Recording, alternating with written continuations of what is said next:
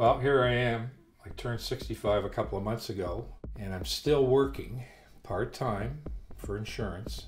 Boy, I thought I could golf more working part-time, but that hasn't worked out. I wanted to prove my golf game, but I just have not, and I've tried to take some lessons, but it's getting frustrating, so I don't know. I gotta think about what I'm doing. Anyways, my wife has told me many times that I have to expand my interests as far as my creativity, which I always thought I had none. She suggested another hobby like art. And when I heard that, I thought, oh my God. I mean, I've never done any art except stick people when I was in school. So I decided that that was that. But that all changed, really, when I think of it, when I met Ted.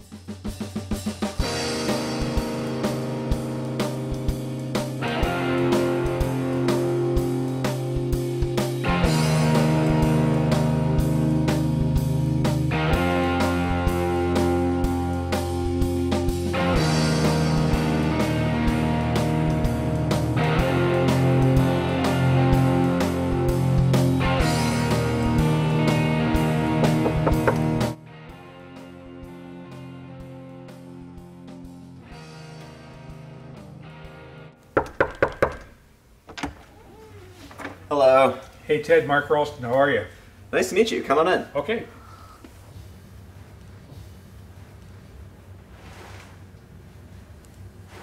Your wife asked me to give this to you. Dearest Mark, happy 65th. I wanted to get you something special.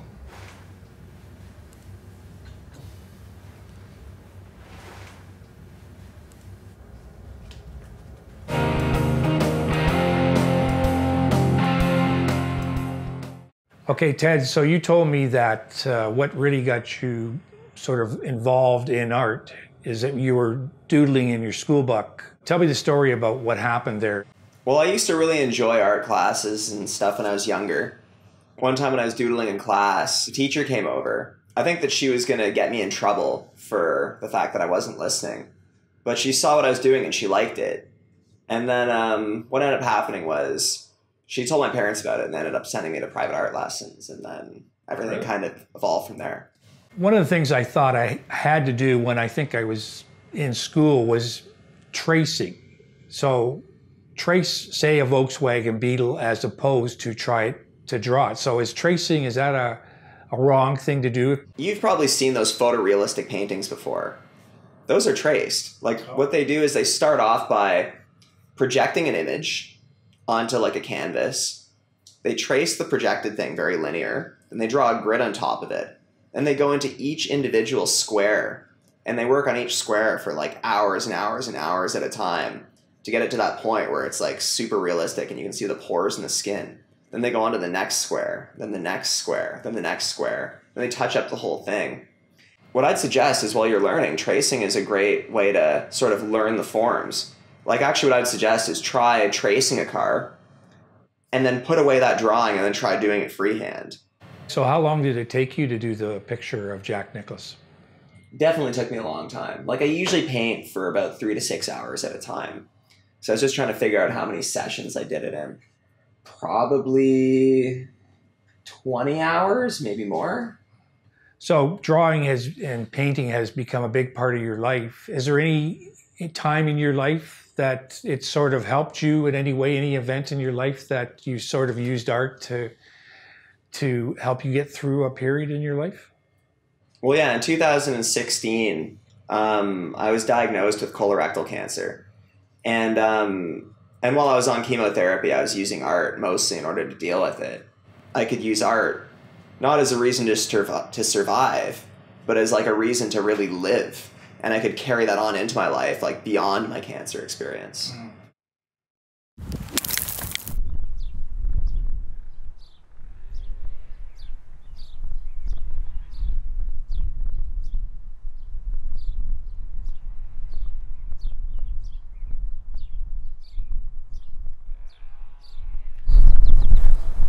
Hey Keith, is that you? What are you working on here? Well, I'm doing some sketches, which I'll take home to prepare for a painting later on. I can't imagine just coming here and starting to sketch and paint. That's what's... Golf is much harder than sketching. Really? Drawing. Yeah? Well, think about it. You got to get the right stance. You got to get perfect swing the golf club with the perfect arc, hit the ball just right with the right amount of force, and you got to do it all in an instant. Whereas you're drawing, you can draw a line, you can change it if you don't like it. Take your time. Take as long as you want. Well, I wouldn't even know where to start because I do stick people. Well, so if I was here... Let's draw a little stick guy. Now he's close by, he's in the foreground, so that's why I draw it nice and dark. Yeah. There's another guy further back. So by making them smaller... It looks like it's further on. Gives you a sense of depth. I can't get over your drawings, and boy, I'm telling you, I just have so much nervousness about even being able to even think about drawing. I mean, I was just down here practicing my golf swing, and that in and of itself is a struggle for me that I've done for many years. So first few golf swings didn't look very good. No, that's true. First ball you hit, you didn't know where it was going to go. Same with your first painting, you don't know what's going to go. But unless you actually start, you won't know. So stop complaining, stop whining, just get up and do it. Mark, why don't you try drawing some of these up? Draw some of these logs. There's so many interesting shapes and shadows and darks and lights. It's a good thing to practice. So okay, well, give it a try. Hey, I can't guarantee it's going to look any good, but... Well, logs are all shapes, so you can't go wrong. They can be any shape. No, that's true. Okay, well... So try and get the outline and then work on where the shadows are. Okay. Just pick one log.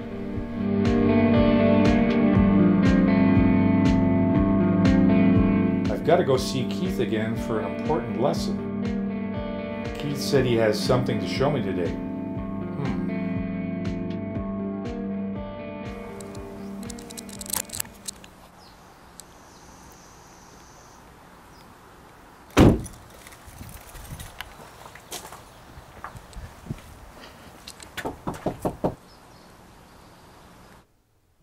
I knew you were an artist, but this is pretty amazing. Wow. Oh, I dabble, you know. You've got a great gallery of pictures. I see even different things. Ooh, wow, look at this. That's Jack Nicklaus. Now, is it for sale? It could be, yeah. Oh, okay. Well, I'd really love to buy that because I'd like to add it to... I collect them. I don't sell them. I just collect them because they're unique type of things from different people that shows a different perspective. And that's, I guess, what art is, right? Showing a different perspective? Absolutely, yeah. Every painting starts with a single brush stroke and then you just build up from there. Right. Like I see the wave there. Like, how do you get the mist? You put on wet paint, and then you take a paper towel or a tissue and you kind of lift it, wipe it. Wow. You can't make a mistake. You know, you just, okay, you mess it up, get another piece of paper. It's no big deal. I've got to overcome that fear of, you know, doing things. And it's good to hear you say those type of things. Well, a lot of people are afraid of making mistakes, which is why they don't do it. But forget all that. There's no right or wrong. It's not about making mistakes. It's just about enjoying it. Mm-hmm. You know?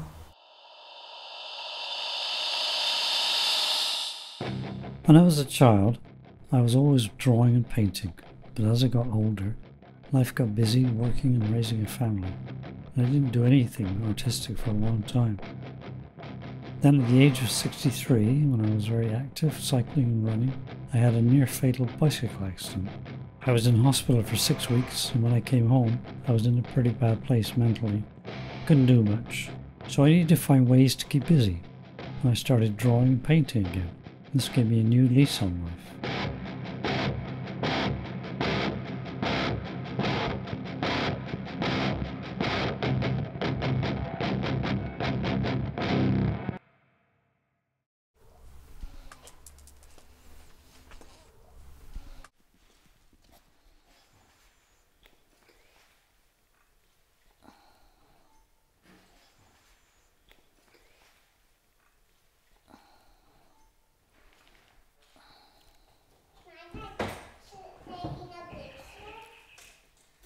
Hi.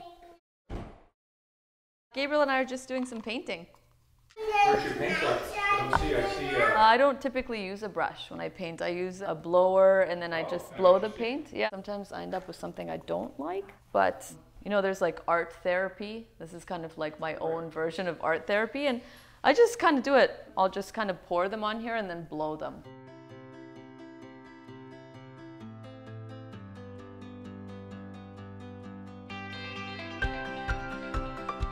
Have an idea, like a rough idea in your mind of where, kind of where you want to end up. It's like a mixing kind of effect.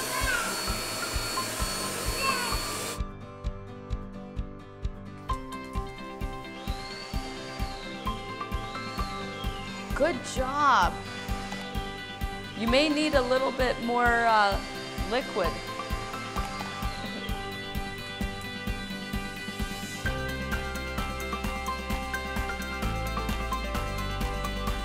I just kind of like paint, and then later on I'm like, ooh, I can do something else. And that's why I find it very freeing.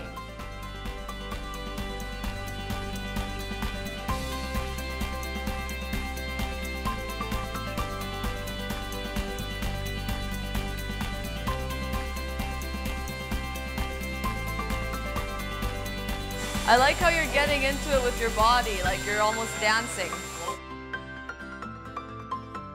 So are you finding it stressful or therapeutic? Oh, no, I find it therapeutic.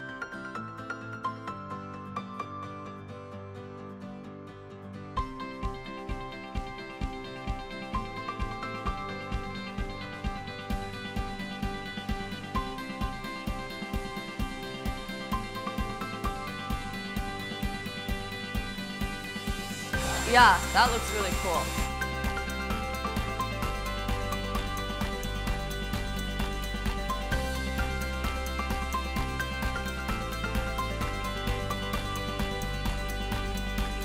Shard Studio. I'm wondering what I'm in here for.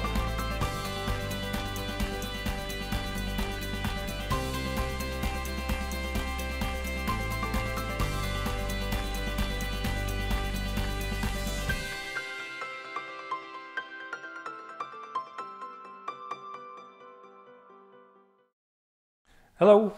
Oh. Hi, I'm Mark. Hi, Mark. Nice to meet you. Nice to meet you too. A friend of mine, Keith Keynes, gave me your business card and suggested I come and see you. Nice to meet you, Mark.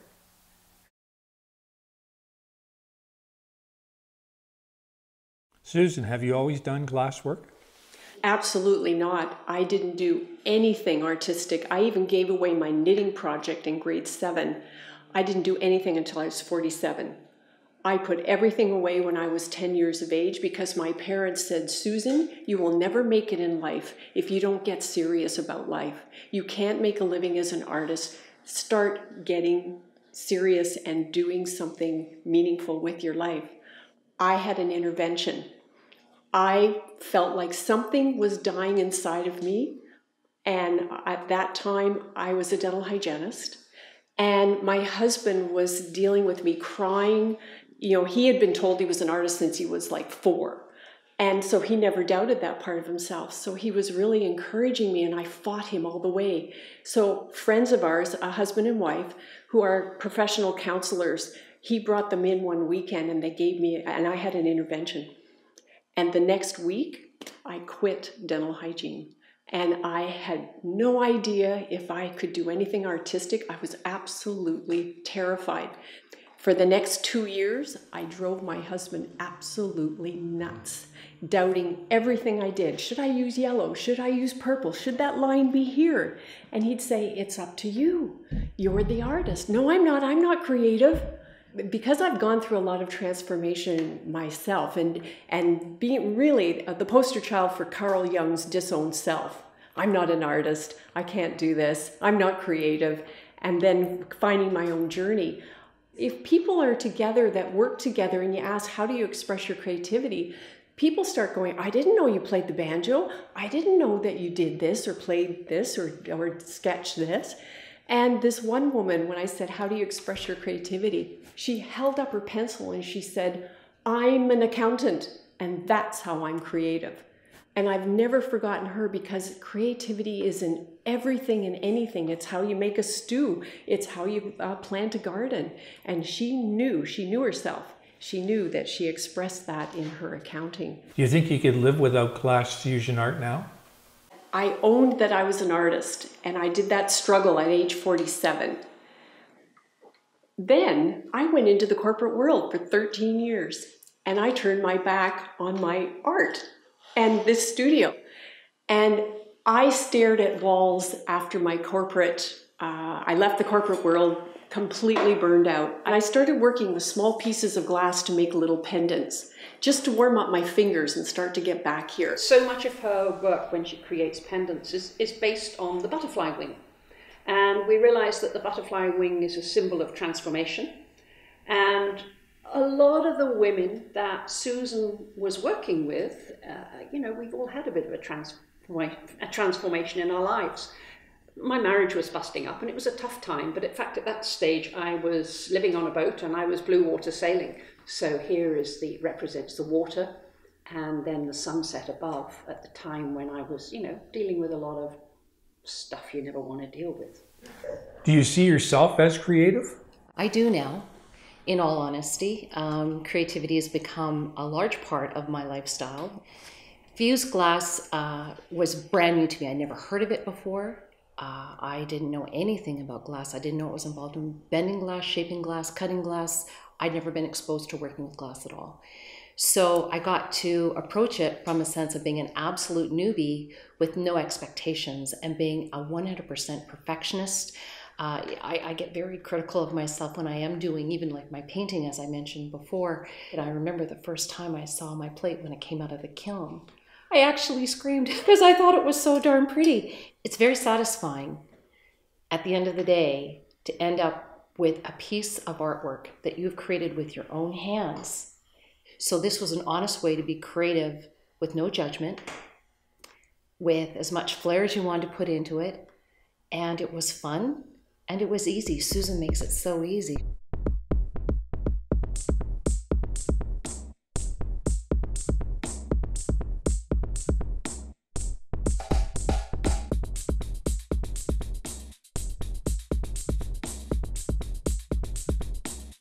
That's a golf ball, by the way. Wow, what a day. These artists are fantastic. I can't believe Susan started at age 47. Maybe I can do this.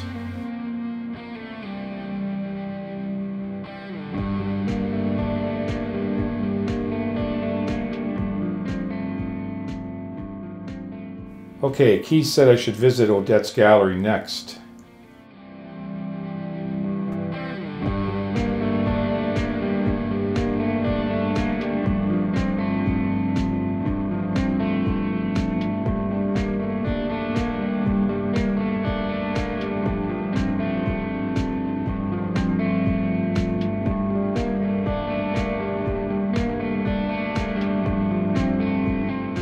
Hi Odette, my name is Mark. Hi Mark, how are you? Nice to meet you. Nice to meet you. A friend of mine, Keith Keynes, gave me your business card and sent me here to meet another inspirational artist. Oh, well, that's nice of him to say that.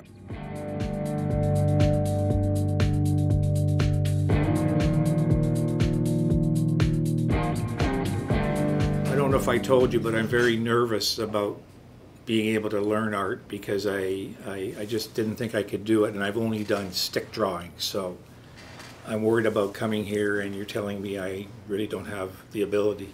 I have a lot of failures. Would you like to see my basement with paintings that I'm going to throw out? Everybody does. And speaking of that, I had a teacher in art school who, one of his exercises he would give us was to paint as a child, to draw as a child. He says you have to learn to draw and paint as a child and then become a better artist. Like, I'll give you this example. A child would draw a table, instead of in perspective with the legs going straight down, the legs of the table would be flayed out as if it like fell on its face, that sort of thing. And he encouraged that so that we could get a feel of it and then go into, developing our art. Your students, are they always open to being creative when they first come to see you? Most of the people that I have never painted before.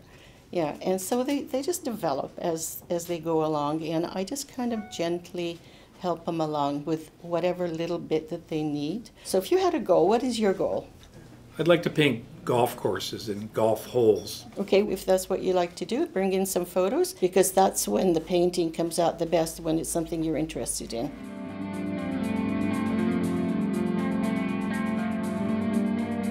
I've only recently begun art. I kind of grew up in a world of sport. So I semi-retired a couple of years ago, and one of the things I've always deep down wanted to try was art, and painting in particular. And so I started the journey about 1.5 years ago. It didn't come in with a lot of confidence, a desire for sure. I like doing things well, but I sort of look around and think I can't really do any of this. But Odette's been great to work with because she really has a way of bringing the best out in you, and I think she got who I was pretty quick, and as a result let me go down my path. I started as a child, really. I always loved drawing and painting, and I grew up on Vancouver Island, so I kind of went away from it in my early 20s. I dabbled a bit, but then I moved to Salt Spring, and I was raising my children, and it wasn't until they were grown, or almost grown, that I went back to it. Odette is a teacher. I feel it has really brought me along as an artist, and my confidence is growing as I go along as an artist. Each of these paintings represent an image that has come to mind, and ultimately when I look at my hands, they offer peace, a sense of calm, a sense of peace, a sense of anticipated healing or integration or a coming together of sorts. So the reason they're in the painting is I actually look to my hands for, in the space of the unknown. They don't tell me anything, obviously, but there's just some sort of calm. This is an opportunity for me to learn something new, and as that content of self comes out, what form might it take? I learned the Chinese calligraph since I was a child as a hobby. I often enjoy Chinese paintings, and sometimes I try to print Chinese paintings.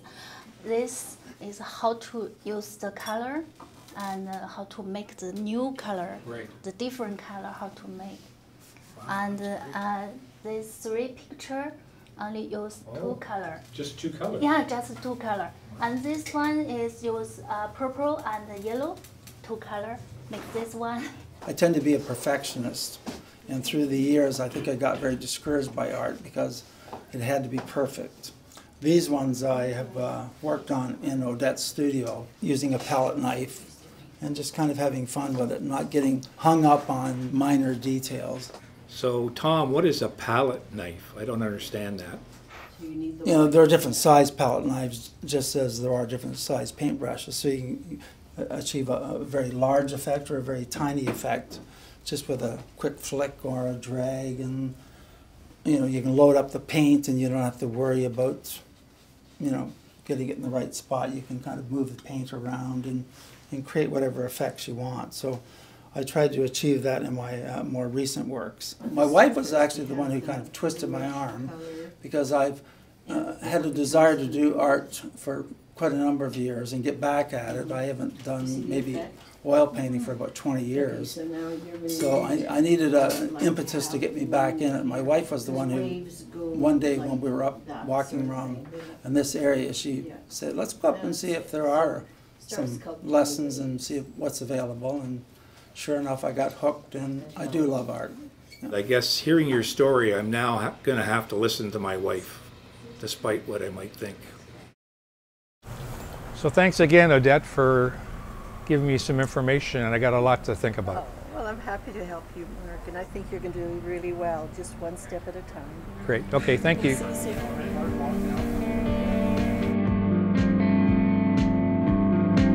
Well, what a journey. I've finally been able to look into art and understand it and realize that maybe it's not as difficult as I thought it would be. I really didn't think I could do it, and I was nervous about it, but I decided to keep an open mind and realize that if I listen to people and observe, that I can actually learn it and get some real enjoyment out of drawing and painting. So really, when I look back at everything, my ability to express myself through art has really enriched my life.